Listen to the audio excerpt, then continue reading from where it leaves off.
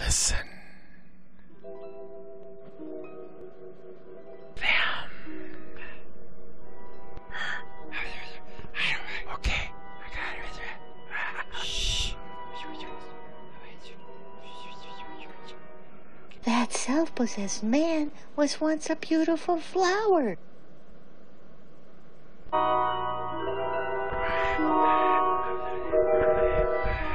Oh, be quiet.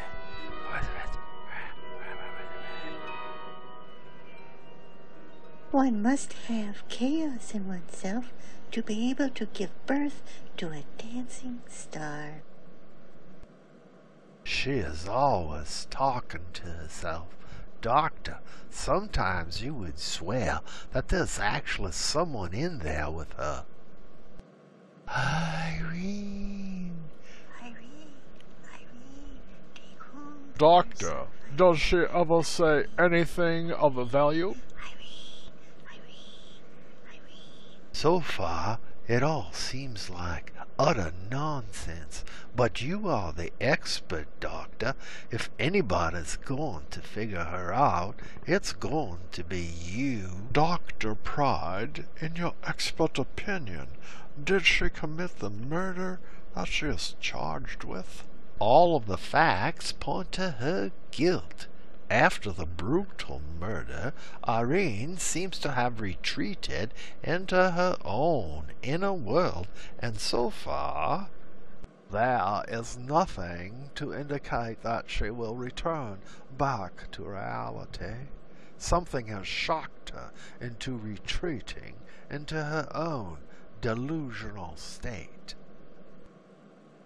I've read through her history, and I'm going to engage the patient in a one-on-one to make my initial notes on her.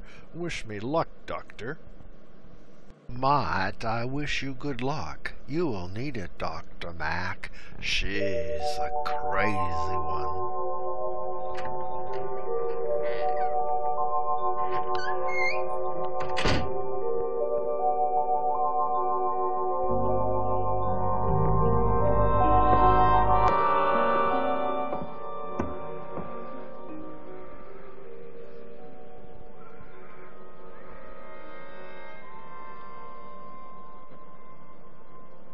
Hello, Irene. I am Dr. Mac. I am here to help you. You can trust me. I have been reading that you are an artist. I understand that you write screenplays. I am only interested in beauty. I want to toss aside all of the unnecessary drama and the headlines filled with the overwhelming tragedy of mankind's negative karma. O wretched ephemeral race, why do you compel me to tell you what it would be most expedient for you not to hear?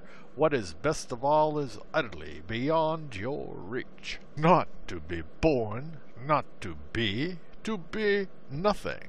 But the second best for you is to die soon. Irene, do you remember that quote from Nietzsche?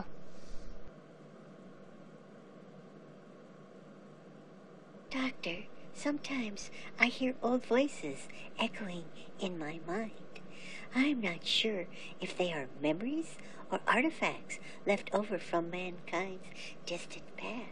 Irene, you hear echoes, see ghosts flickering in and out of events from your past, all recreated on the interior walls of your mind's eye. I am an artist. I exist to cover the ugly truth with a blanket of beauty. Boom! It hits me like a sledgehammer. The existence of the gods. Oh.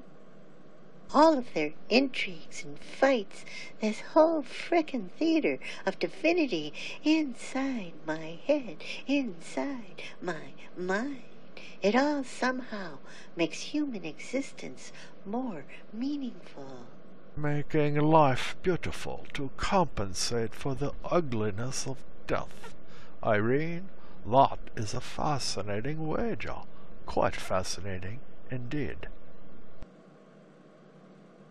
Irene, let me take you back in time. Have you thought about that night in late October? There was a full moon that night, and the shadows were long and gray. My mind is blank. I don't remember a thing. Your husband's bloody and battered body lay on the floor when you looked out your bedroom window, and you say you saw a man on a bicycle. Can you describe the man on the bicycle? Was he tall? Was he skinny or fat? There was no man on a bicycle. I don't remember anything about that night. Are you sure? Let me take you back to that moment in time. You have your husband's blood all over your hands, and you look out your bedroom window. What do you see? Nothing. It's all a big dark void.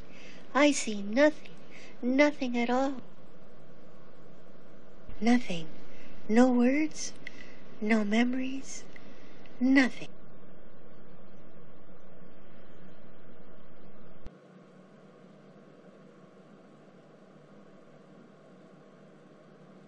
All right, Irene.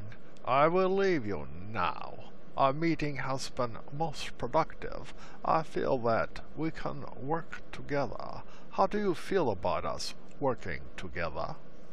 Well, Doctor, I don't know what to silver bike.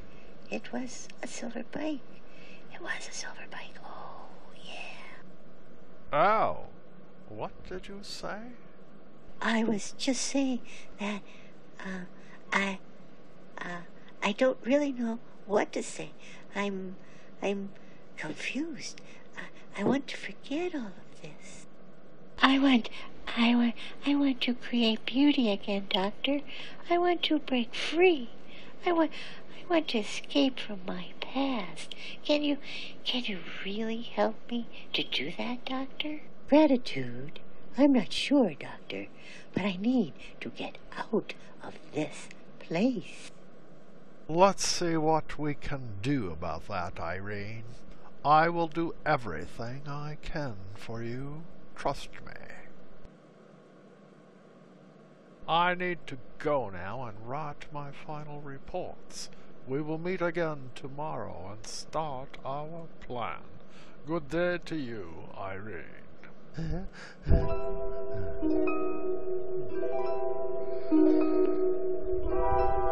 Well, Dr. Mac, do you think she's innocent of the murder of her husband? Not a chance in hell. She is hiding behind her illness and is as guilty as Satan himself. Doctor, give her 50 milligrams of Thorazine 4 times per day and start that dosage as soon as possible. I will be back to see her tomorrow morning.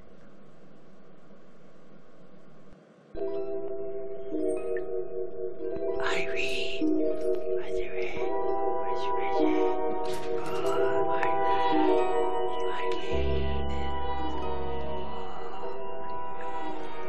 He was a bloody mess. How could you? I'm not upset that you lied to me. I'm upset that from now on, I can't believe you, my love. The drugs, the drugs are fogging my mind, but I can see him now. There, he clearly is. I see him. The man on the silver bicycle was Dr. Mac. He was my lover, and he killed my husband with his own Callaway 1-iron. A golf club was never put to such perfect and beautiful use. Not so loud. They might have cameras watching us. Look out. Call him on the phone and get him to come back while you're still alert. Have you still got that box cutter in your pocket? Let's see here. Oh, yes, I do. Oh, I will slit his throat. beauty will once again flow across the face of the earth. Go Irene, spreading beauty across the earth. Beauty is killing Dr. Mac, killing Dr. Mac, killing Dr. Mac. That dirty bastard planned this whole thing and wants to keep me in here. Dr. Mac, why do you compel me to tell you what it would be most expedient for you not to hear?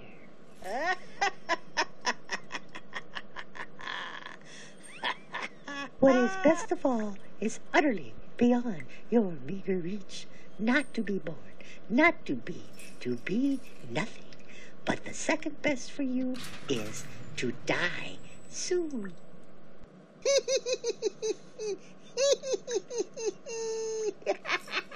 It is impossible to suffer in here, in my twisted solitude, without making him pay for it.